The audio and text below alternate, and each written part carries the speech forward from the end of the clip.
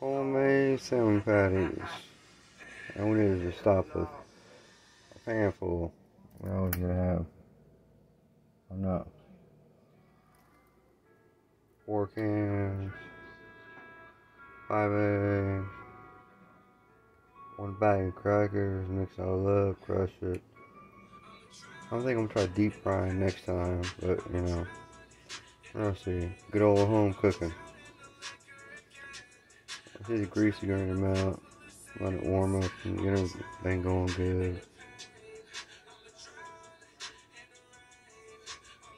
Look as they come along. Flipped a few of them. We're gonna kick it up on high a little bit. They'll be going really good. I'm trying it really good. Yes, dinner is coming up, sir. Look at that. Of course, you always have the crumbs at the end. They're good in a sandwich or something. You always want to have those. I do. I'll put them in bread and eat them. Salmon patties for dinner.